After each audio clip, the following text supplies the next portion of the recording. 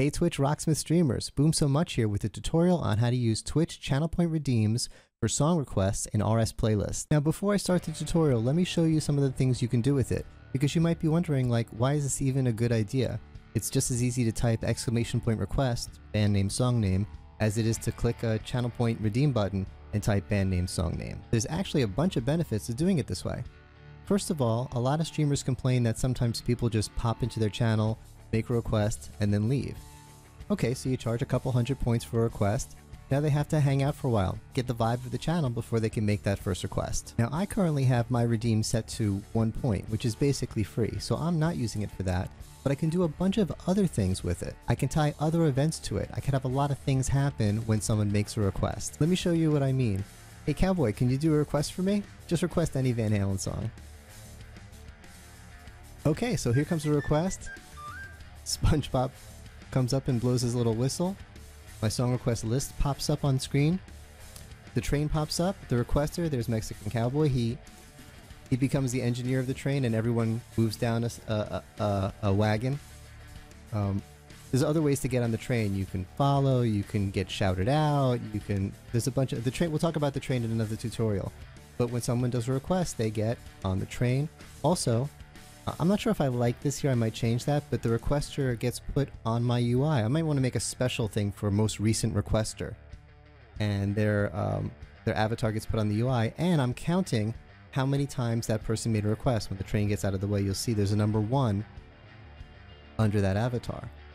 Now, I may not want to have that on screen, but I'm tracking it. I could do something with it. I could set it so anytime a person does their 10th request, something special happens, or whatever. The point is, I'm tracking the information. So you may not want to do any of that. You may want to do completely different things, but the point is, you could do whatever you want anytime there's a request. One last thing that's pretty cool, you could automatically change the price during the stream.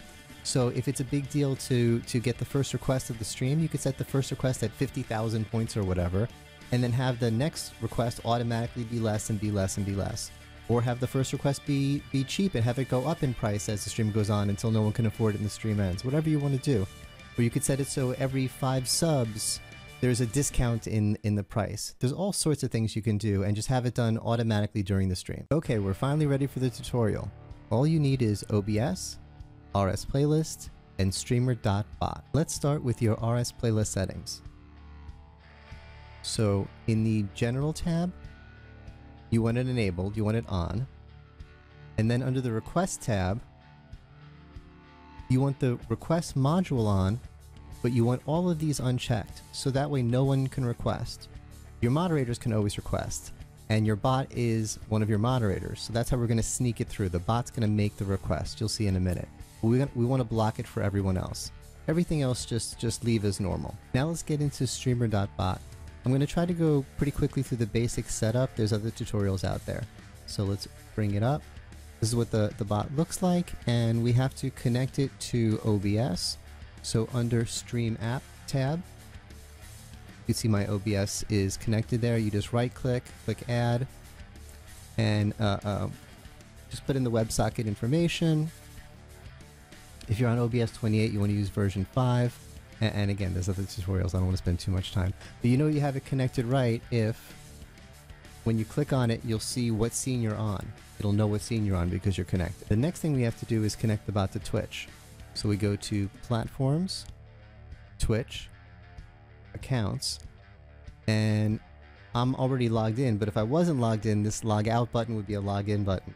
So you make sure you're logged into Twitch. You actually go to Twitch, log into your main account, click the login button, it'll connect you. Then go back to Twitch, log into your bot account, my bot is Boom's Pet Monkey, and log that in, and then they'll both be connected. So now we're going to make the action. The action is what we want to happen when someone puts in the request redeem. In general, the way to think about Streamer.bot is actions and triggers. Remember I showed you that train before and said there's a lot of ways to make the train happen? Well, the train is an action I have in here, and I have triggers, like when someone follows on Twitch or subscribes or whatever, triggers an action or that will trigger the train. So let's go to our actions. So these are all the different categories of actions that I have. I have a lot of actions. Here's Here's all of my redeems. But just to keep it simple, let's make a brand new action for this redeem. So to make a new action, I right click here, click add, and I'll call it request demo. I won't put it in any group, we'll just let it be by itself. Don't worry about any of these other settings. And here we have our new action. And now to tell the action what to do, we create these sub-actions. I know this is a kind of complicated tutorial, but this part, at least this part's easy. There's only 2 sub-actions under this action. So you right-click here, and it's under Twitch, User, Get User Info from Target. And this box pops up, and we want the source type to be User. Now all that does is it just goes to Twitch and grabs the information about the person who made the request, the person who put in the redeem. The second sub-action, again, we right-click, go to Twitch, Chat, Send Message to Channel. We want the message to come from our bot, not from ourselves. And the message you see here, what this does is it has my bot type this into the chat, telling it to CocoBot. And since my bot is a mod, CocoBot will take the request. So what will show up in chat will be !request. It won't say raw input, it will say whatever the requester put in, the band name and the song name, and then the @target user. That tells CocoBot to put in the request for the user, not for my bot that typed it. That's why if we bring up the song list, here is your list, Mr. Boom.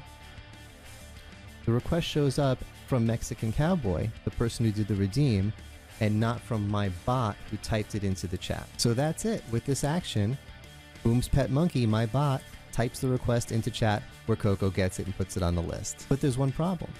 There's nothing to trigger this action. How does the Streamer.bot know when to do this? I have to create the redeem, and we do that in Streamer.bot. Don't create the redeem in Twitch. You have to create it in Streamer.bot for it to work. So we go back to our platform tab, go back to Twitch, and go to the channel point redeems and create our redeem. Right click, I'll call it Quest Demo, and the prompt will be the message that you want to have there. Should move this over so you can see it.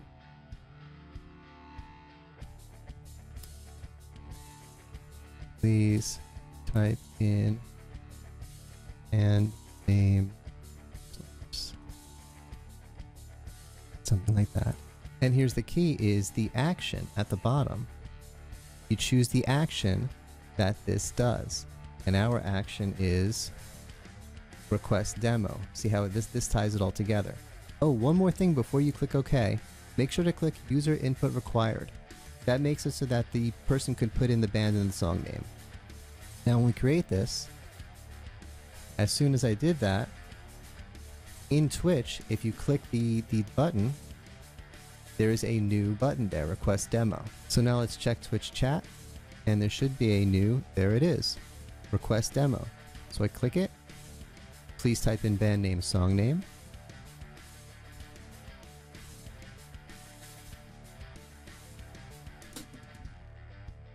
And the monkey, my bot, request it on behalf of me. So now if we look in the song list, here is your list, Mr. Boom. It's on the list, and it's not the bot's name, it's the requester's name. Oh, and just really quickly, let me show you my actual request command, just to show you how you add more things to it. So, my head out of the way again.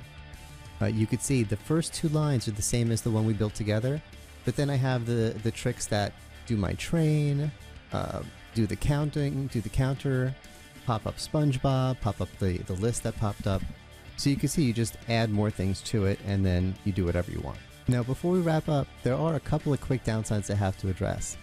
One is I have to time out CocoBot in the channel, otherwise he says things that aren't right. Because of the way we set up RS playlists, if someone types requests in the channel, it says requests are turned off.